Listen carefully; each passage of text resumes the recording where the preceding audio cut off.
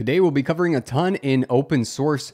I'm excited to get through things today, and we got a lot to cover, so let's just jump straight into it. Framework Mono 6.14 is the first major release in Mono in 5 years, which is exciting to see some progress on this, as Microsoft gave this up to WineHQ in order for them to advance the framework, and it's also received a rebranding called Framework Mono instead of just Mono. For those of you that don't know, Framework Mono used to be an open source implementation of Microsoft's .NET framework that lets developers build and run .NET applications across platforms like Linux.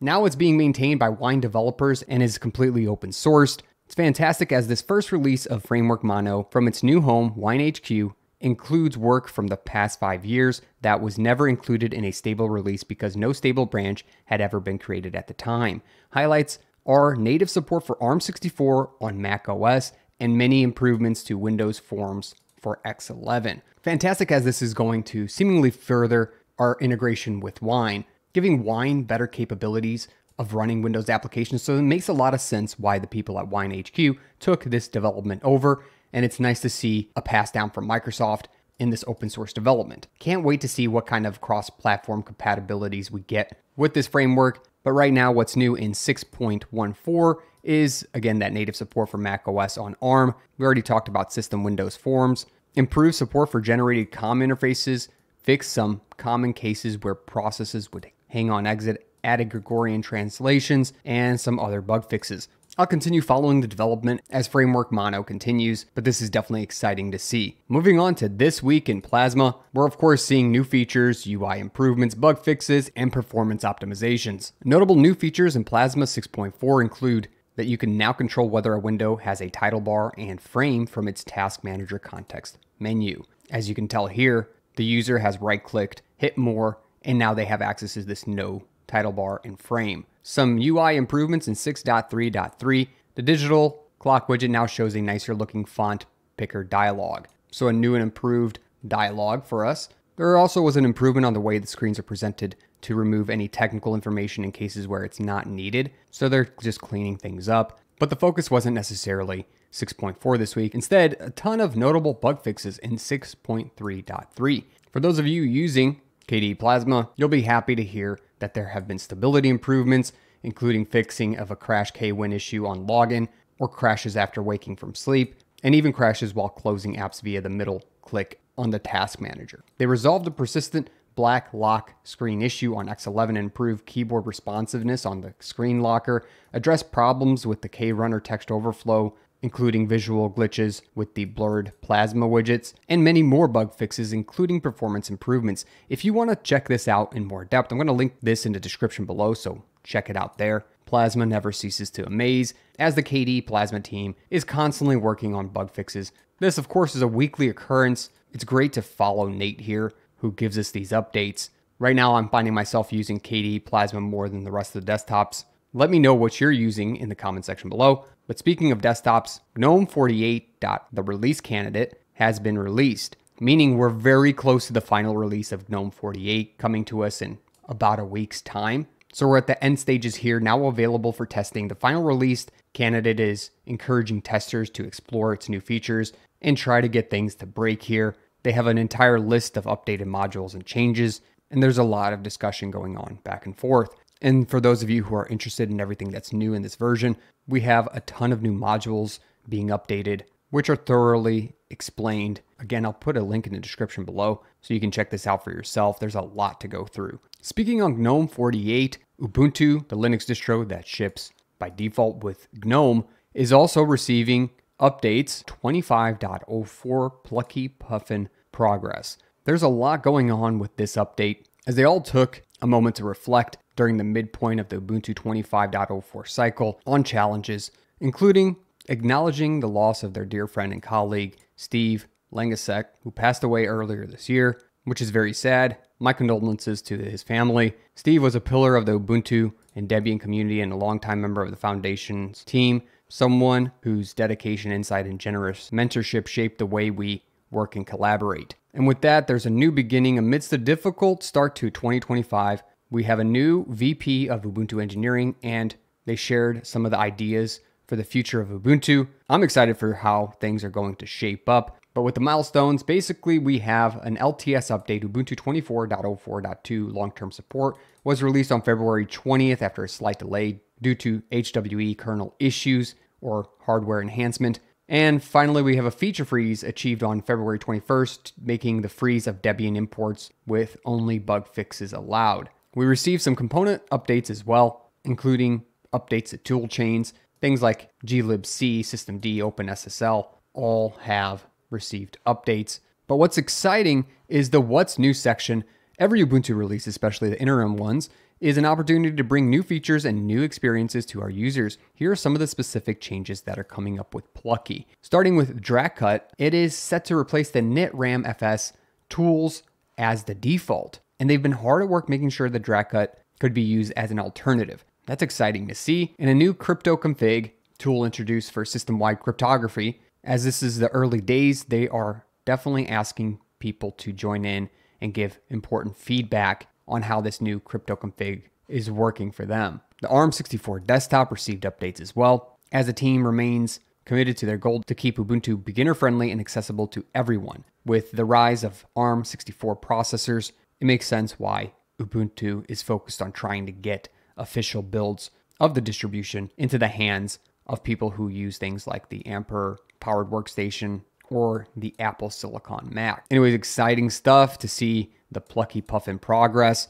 And what else would be exciting is if you smash that like button for me and think about subscribing below. YouTube can get finicky and you wouldn't want to miss another update video like this.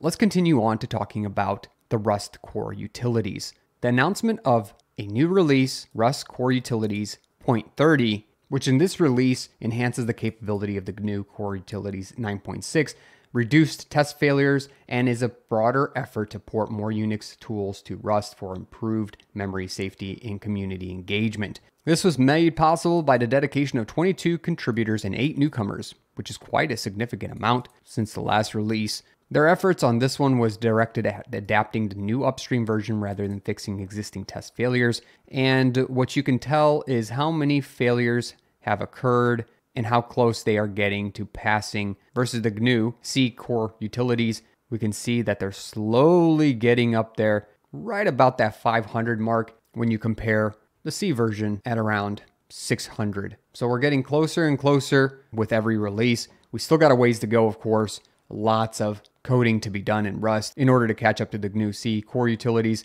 They go into exactly what changed below. I'm not going to get into this, but I will post a link in the description below so you can check it out for yourself. Lots of new notable improvements, but there's more about Rust. As RedoxOS, a Unix-like general-purpose microkernel-based operating system that is completely written in Rust, has a new exciting release.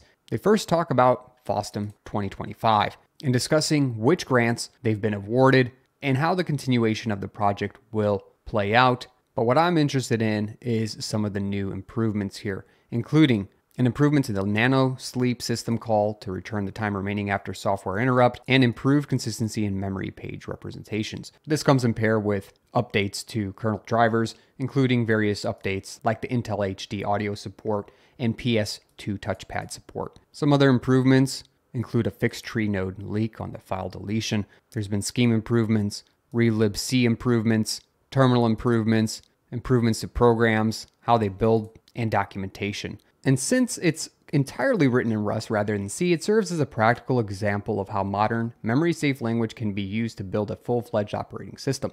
It also is significant because introducing Rust into the Linux C-based kernel has become a challenge. As we all know from dramas in the past, there have definitely been some cultural issues, including some prominent C maintainers voicing their opinions and concerns on mixing languages that might compromise the Linux kernel's long-term maintainability and coherence, which we're watching play out all live. But RedoxOS is a completely Rust-based Unix operating system where developers, if they don't see Linux fit or don't want to program for Linux, they can definitely check out RedoxOS. Moving on to a very interesting one, as Tails has announced replacing BalenaEtcher with Rufus as an installer for Windows. This comes as a surprise as I've definitely used BalenaEtcher in the past, so I want to read why. But where I first heard about this was from Switch to Linux, called Warning, Etcher sends personal information to third parties. That definitely came as a surprise to me, and now I'm urging users to maybe think about switching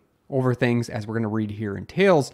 Rufus is a great alternative. I've used that as my secondary flashing tool for a while, but let's read about what happened to BalenaEtcher. We replaced BalenaEtcher with Rufus in our installation instructions for Windows to solve privacy concerns with BalenaEtcher. Since January 2019, we have been recommending BalenaEtcher to install Tails from Windows and Mac OS. We love the simplicity of BalenaEtcher, as I did myself, which was really easier to use and worked well on Mac OS as well. Shortly after, BalenaEtcher started displaying ads. Although we didn't like that, we initially didn't view it as a significant privacy risk and have no better alternative at the time. However, in 2024, the situation changed. BalenaEtcher started sharing the file name of the image and model of the USB stick with the BalenaEtcher company and possibly with third parties. While we have not experienced or heard of any attacks against Tails users stemming from this change, we believe it introduced potential for abuse. To eliminate that risk altogether, we started looking again for alternatives. After evaluating 7 other tools, we finally chose Rufus, and that about sums it up. This is a weird situation where a weird change seemingly was made in the background. As far as I can tell, both Switch to Linux and Tails do not necessarily know when this change occurred or how it occurred, as there had been no updates in 2024 that would obviously show the sharing of the file name and image, including the model of the USB stick with Balena. Either way, it's going to be interesting to see how this develops through, but it is disappointing if Balena really did change this up without letting users know. If you want more in-depth coverage, I suggest checking out Switch to Linux's video. I'm going to post a link in the description below. He thoroughly goes through what happened. The GoDot engine, a flagship project for the FOSS ecosystem when it comes to gaming, has received some awesome updates and upgrades. I don't necessarily cover these often, but it is really cool to see how this community-driven, new updated cross-platform game engine is getting updated, as it's a great open source model that is accessible to indie developers and educators. So I love to see when it gets updates here. I'm just going to briefly talk about some of them. Jolt Physics has been updated. The extension has been used as a de facto physics engine by many GoDot developers since its inception in late 2022. So it made sense to integrate it into the engine directly. Jolt Physics itself is actually a standalone open source physics engine, and its creator helped immensely with the GoDot bindings. How cool, the extension has been officially ported over to GoDot. Embedded game window. GoDot runs the game as a separate process from the editor for 2 reasons. Avoid having to share resources as much as possible. In case of a game crash, keep the editor running to avoid data loss. However, this design choice has also caused issues like embedding the game window into the editor, which is something that users like to use if there's limited screen space, like on single monitor setups or laptops. And thanks to some window management skills, now they can get past the issue. Note that this only works on Linux, Windows, and Android for now. There's also been enhanced interactive in-game editing. Modifying your game from within the editor now while it is running or paused has never been easier. This release lets you click on elements within the scene and move the camera, allowing you to explore the game worlds in new ways. And we can see a bit of a demo right here as they are moving stuff around themselves using this improved interactive in-game editing. We've also seen some updates to the core, including optimizations, improvements to the editor, like universal UID support, 3D object snapping, and many, many more improvements. This truly is a testament to FOSS, as GoDot engine is free and open source software released under the permissive MIT license. So you're free to use GoDot engine for any purpose. You can study how GoDot engine works and even change it yourself. And you can distribute unmodified and changed versions of GoDot, even commercially, under a different license, including proprietary. That, with Linux support, is a fantastic game engine, and I love to see updates. And finally, a massive announcement by AMD, introducing Installa, a new state-of-the-art, fully open 3 billion parameter language model, which is awesome, as AMD has seemingly been winning in open source for a while now, and also with some of the latest graphics cards being released. I'm glad they're finally catching up to NVIDIA and actually superseding them at this point. But regardless of that, what is this new announcement of Installa? Well, it's a new family of fully open 3 billion parameter language models trained from scratch using 128 Instinct MI300X GPUs. These models not only outperform other fully open sourced models of similar size, but also compete favorably with the state-of-the-art open weight models. And that's all fantastic, and we can take it with a grain of salt. on how well it actually performs, but that's not the important part here. What the important part here is, if you take away anything, is that it is a fully open and accessible, fully open source release of model weights, training hyperparameters, the data sets, and the code, fostering initiative and collaboration within the AI community. That's right. They are releasing not only the models, but everything contributed to making those models under an open license, making them accessible for everyone to research and develop on top of, which is fantastic. This is great for FOSS. As we get a full open source release, with AMD, we're getting every component of Installa.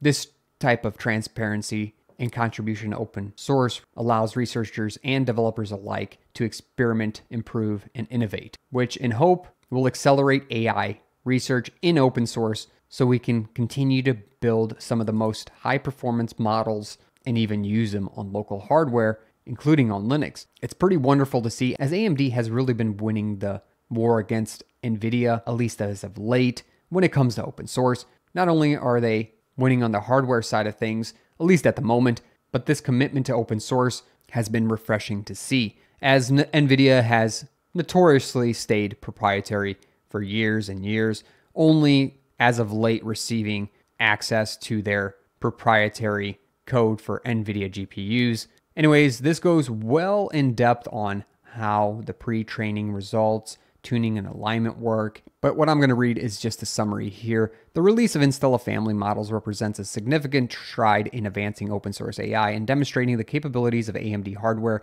in large language model training. The 3 billion parameter models from Installa family significantly outperform present fully opened comparable size models in key benchmarks, while also being competitive to comparable open weight models, which we attribute to a high quality data mix selection, multi-stage training pipeline, and the use of high-performance Instinct MI 300X GPUs for large-scale training. By fully open sourcing the Installa models, including weights, training configurations, datasets, and code, we aim to foster innovation and collaboration within the AI community. And I'd say open source as well. We believe that transparency, reproducibility, and accessibility are key drivers of progress in AI research and development. We invite developers, researchers, and AI enthusiasts to explore Installa, contribute to its ongoing improvement, and join us in pushing the boundaries of what is possible with language models. We will continue enhancing the models across multiple dimensions, including context growth, reasoning ability, and multimodal capabilities. Additionally, we scale up both the model and data set while exploring diverse architectural approaches, keeping